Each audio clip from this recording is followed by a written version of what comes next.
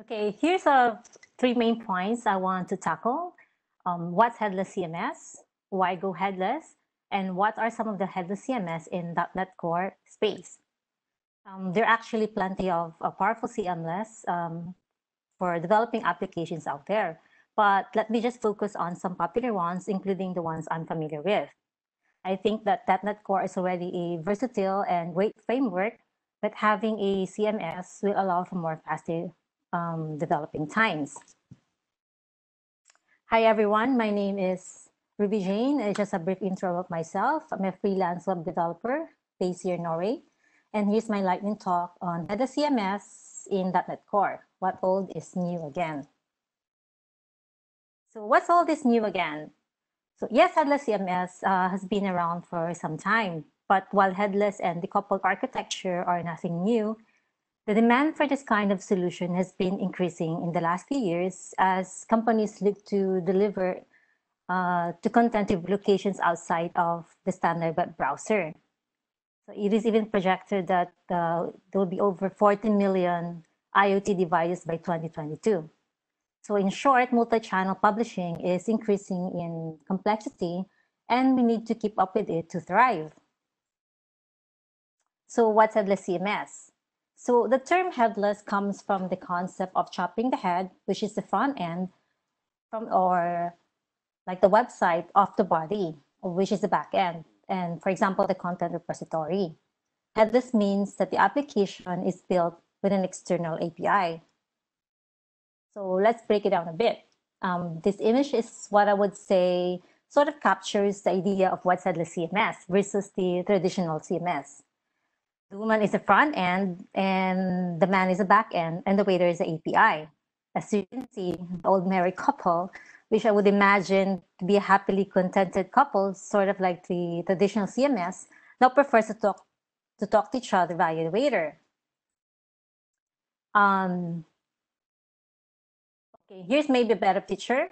Again, unlike a traditional architecture, in a Headless CMS, the front end and the back end are completely separate systems. The API given by a Headless CMS enables you to distribute content to any channel, gadget, and platform of your choice. So due to this approach, a Headless CMS does not care about how and where your content gets displayed.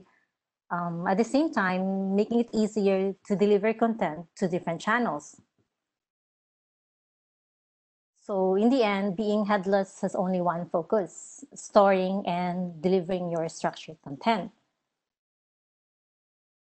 Controlling the connections.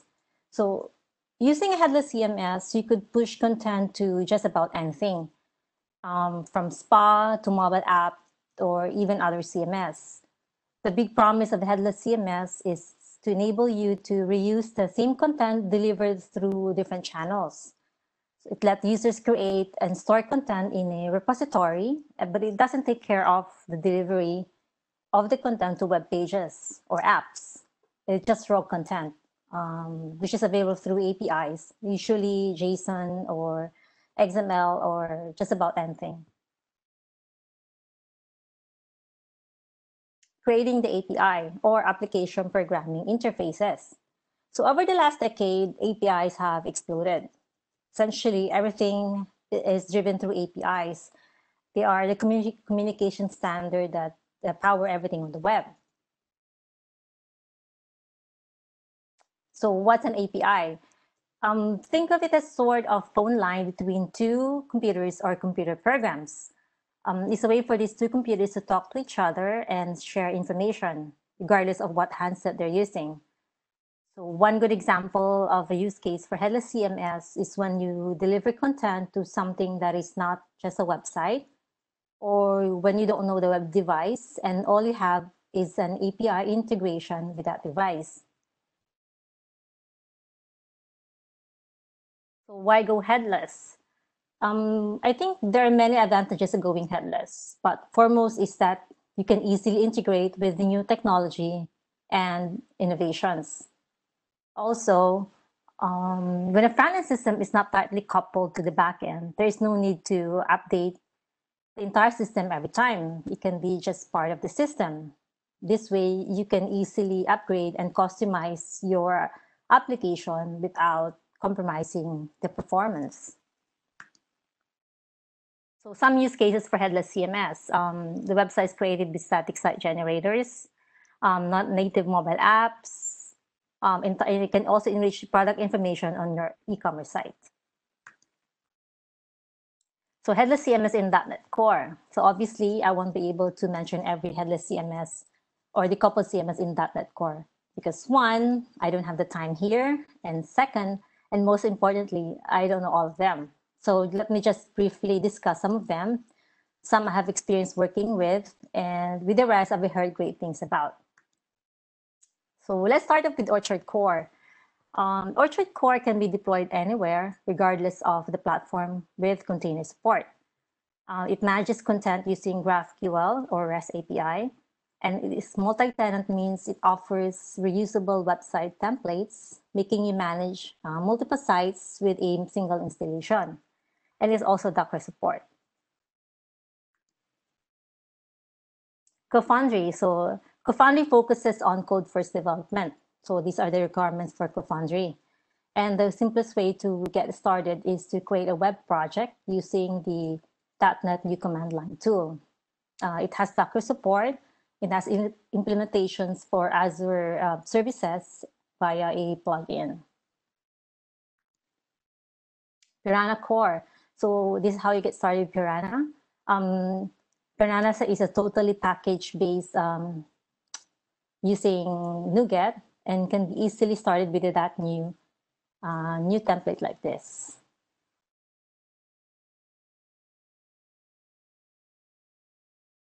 Squidx. So like other Headless CMS mentioned here, Squidx is also an open source.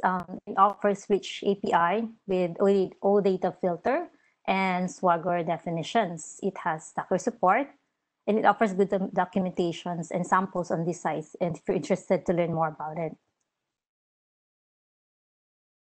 Umbraco Hardcore. So last but not the least is Umbraco Hardcore. Umbraco is actually well-known open source CMS. And Hardcore is its full headless offering or option. It has a built-in managed API, so all your content is automatically exposed via REST API. It offers webhooks and GraphQL API. It ships content delivery capabilities using Cloudflare. So obviously, there's still a lot of headless and decoupled architecture out there. And these are just the ones I'm a little bit familiar with myself. So it's up to you if you want to research more about it. Decide for yourself what best fit your business requirements.